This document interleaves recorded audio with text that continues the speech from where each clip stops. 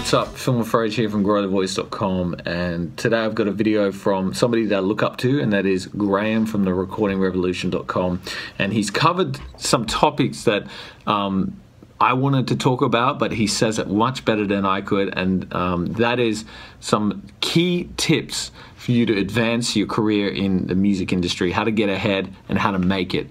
So what I've done is I've got the video actually in this video so you can watch it, but I've only got part of the video playing. So if you want to watch the entire thing, go to his, I've put the original link down below in the description section, and I want you to go there and send him some love. Say, Phil sent me over here. Okay, go over there, leave a comment on his video and say, Phil sent me over here. Send him some love, and how about we jump straight in the video. Secret number one is you have to be seen. If you are a band or a musician or an artist that you want to break into the music industry and have lots of people hear your music, no one's going to hear your music if they don't know who you are.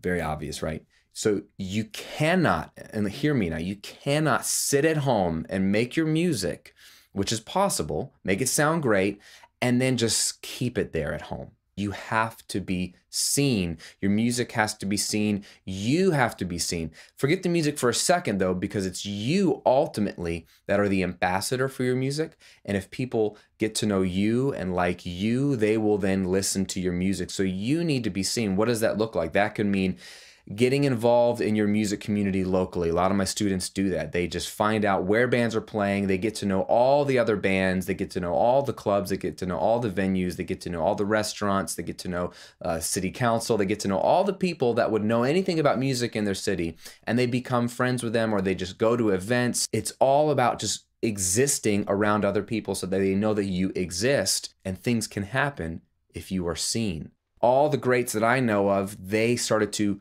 get involved in the music industry by moving to LA, moving to New York, moving to Nashville, so they could be seen by other engineers and get in the mix, no pun intended. Even if you can't move to those places, you need to do things and attend events and get to know people online. It can be physical or online, to be seen so that you can break into the music industry. They will not come find you, is basically what I'm saying. And this is totally applied to me in my space. I'm gonna give you that application in a minute. So the number one secret is you have to be seen. I'll come back to that in a minute. Number two secret is you have to focus on serving others and not yourself. This is absolutely critical. Anytime you have an opportunity to interact with someone in the music business, whether it's an engineer, whether it's a producer, whether it's a broadcaster, whether it's a news outlet, whether it's a manufacturer of gear that you use, whether it's an A&R rep, whether it's just a listener or a fan, you have to remember in that moment, in that interaction, and in general,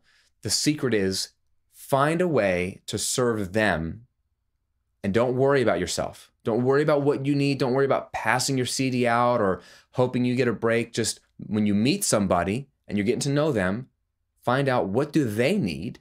How can you achieve their goals and their dreams, even if it's a small little thing, like what can I do for you today, or a long-term thing, hey, what can I help you with over the next 12 months? Can you help them? Can you serve them? He's somebody I definitely look up to. I see him further along the path than me. And those are the types of people I like to watch. I only watch about 2 or 3 different YouTube channels, and they are by people that I want to become more like. People like Graham, who are, there's not a shred of bitterness in this dude. This guy is just really genuine. He's very positive. He brings a really good vibe, and his videos are just packed full of great content for his audience, and that's what I want to become more like. The people you hang out with are the people that the type of energy you're going to start bringing into yourself. So if you hang out with a bunch of freeloaders, whiners, complainers, negative people, you're going to get that energy inside of you. If you don't want those things, you've got to start hanging out with people who are above you, people who bring a good vibe, so that you can start to learn the good things that they can offer. Those of you who take lessons of me, you notice when I start the lesson, I'm like, hey, what's up, man? And it's like it's high energy straight off the gate, because I'm trying to bring you up, You know, some people I take lessons with them, and the way they talk is like, it's this monotone voice. They're like, it's like, dude, you want to be a performer, you want to be a singer, and you're doing that? You're putting me to sleep. How do you expect to keep an audience on their feet? How do you expect to keep the energy going if you're like meh, meh, meh, meh, meh, meh, talking like that all the time, bring some energy. You gotta have. This goes so much beyond singing.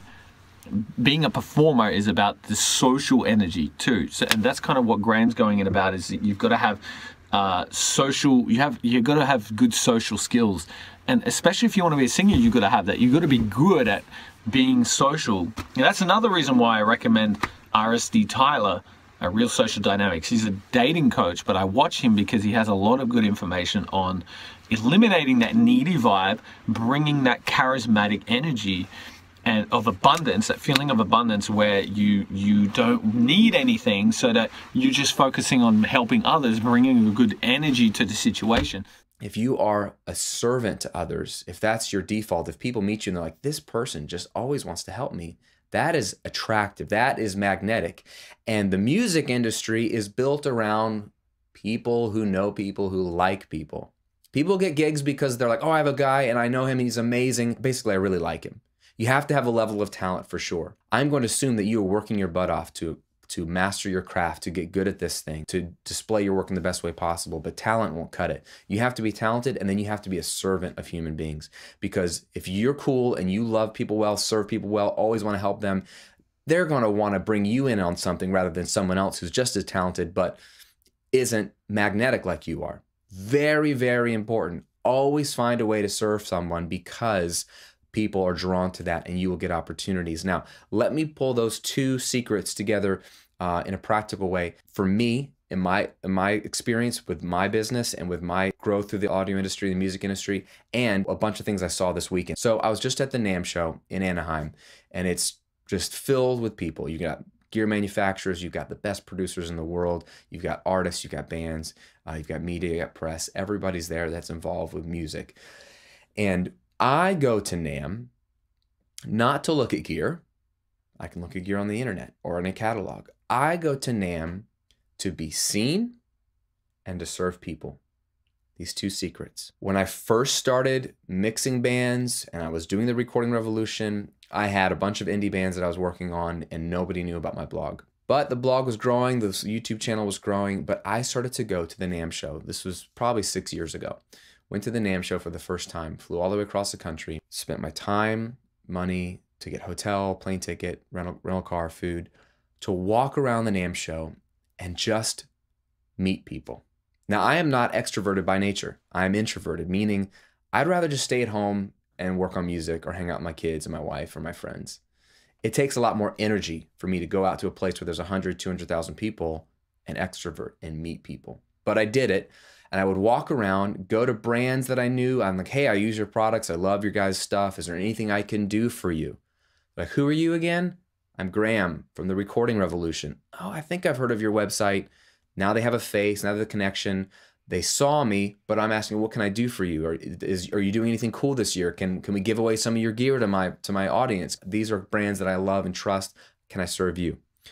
I was going up to engineers and producers, some of the top guys that I love, guys that are making the Grammy Award-winning records, and going up to them and saying, hey, I love your work on this record. Ask them a question. How did you do this? Hey, is there anything I can do for you? Now, there's nothing I can do for these guys. They are here, and I am here, especially 6 years ago. And yet I would approach them and say, is there anything I can do for you? And most of the time, they'd probably laugh and say, I don't think so. Some of them, though, they wanted to get their brand out to more people, so they wanted to be interviewed by me. Or they said, well, hey, maybe we can do something together on your YouTube channel. They want to help, and they just thought it was cool. And then so I offered. And so you never know what kind of connections will happen if you don't go. So my point being is every year I go, I have to be seen and to serve people. And I continue to do this to this day. I was just there this weekend, meeting people, encouraging people. What can I do for you? What do you need? How can I help you? I have been brought into so many cool things that I don't really deserve to be brought into. I have been given opportunities that I wouldn't normally have been given had I not been known, seen, and liked by people, because I try to serve them as opposed to take from them. Am I perfect at this? No, but it's really a way of life for me because I see it working in all aspects of life. And it definitely works in the audio industry and the music industry. And being at NAMM again this year, I'm reminded of this because everyone I meet, they all get brought into things because they're there together. It's like, hey, I've never met you, but you seem cool. Here's my card. We should do something together sometime. Why did that person get an opportunity? Because they were there being seen in that moment. Humans like humans that they know and trust and have done something with, and they seem like a cool person. And if you're not being seen by them, they're never going to know you, get a chance to like you or trust you. And if you're always taking and always worried about moving your career forward as opposed to thinking about somebody else for once, you won't be very likable. But I was seeing so many deals and opportunities being connected in front of me that weren't even related to me, from my friends, from other people, because I'm seeing people interact and serving one another. And the people that have the coolest attitudes, that are so humble and so about other people, those are the people getting connected and hooked up. And I saw a bunch of that happen this weekend at NAMM. So I hope you enjoyed the video. Leave a comment down below. Let me know what you liked about it and what you'd like to see more of.